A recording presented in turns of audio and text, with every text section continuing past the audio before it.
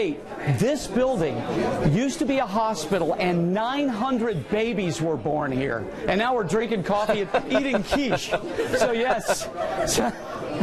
Boy, things really change, but it's been great here. By the way, in our next hour, you've got to call in sick for work. I don't care what, but you've got to stay for the next hour because we have two stories that will absolutely touch your heart coming up here live from Franklin.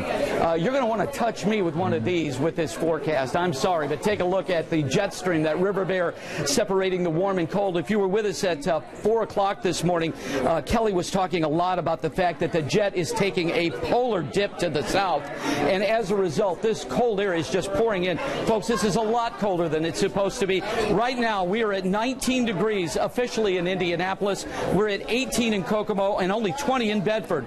How about this? Hey, folks, listen to this. The wind chill this morning is 8. It is 8 degrees out there. That's what it feels like.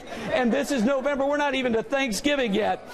Here's our day planner. 30 degrees by the noon hour, a high in the mid-30s. I am very optimistic about the Colts for a lot of reasons.